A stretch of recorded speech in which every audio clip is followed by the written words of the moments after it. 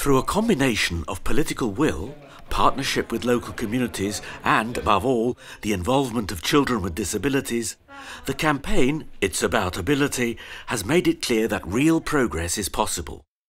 The percentage of people who believe that children with disabilities belong in mainstream education rose from 36% in 2010 to 80% in 2013. The campaign, which has been running alongside education reforms, has, during the reporting period, yielded a 100% increase in the numbers of boys and girls with disability in mainstream education. Since the beginning of the It's About Ability campaign in September 2010, many children who had previously been invisible have become active members of Montenegrin society as youth advocates for inclusion, athletes, musicians, dancers, friends, students, daughters, sons, brothers and sisters. In 2012, the It's About Ability TV commercial promoted inclusive sports by showing prominent young Montenegrin Paralympic athletes.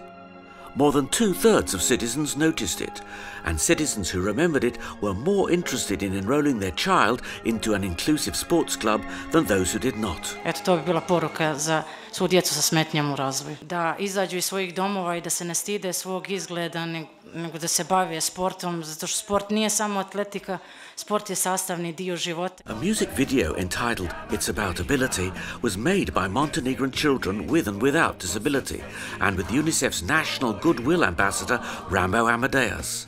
Almost every second citizen noticed it. Hundreds of children with and without disability have regularly spent time together in inclusive youth volunteer clubs, established through the cooperation of parents' associations with primary and high schools. Every third citizen heard about these young volunteers, and almost 2/3 are willing to have their child join such a club and become friends with children with disability from the local community. More importantly, the percentage of citizens who find it unacceptable for a child with disability to be the best friend of their child fell from 77% before the campaign to 49% in December 2013. For the first time, young people with and without disabilities had a chance to produce a TV program, which was broadcast on public service TV. Every third citizen noticed it, and 71% gained a really positive impression from it. Through these TV programs, people loved the most getting to know young TV reporters with disability. Also, the audience appreciated the most their friendship with their peers, as well as their fight for equal rights and treatment of all children in society. Zahvaljujući kampanji govorimo o mogućnostima koju je pokrenula kancelarija UNICEF-a zajedno sa vladom Crne Gore i mnogobrojnim partnerima.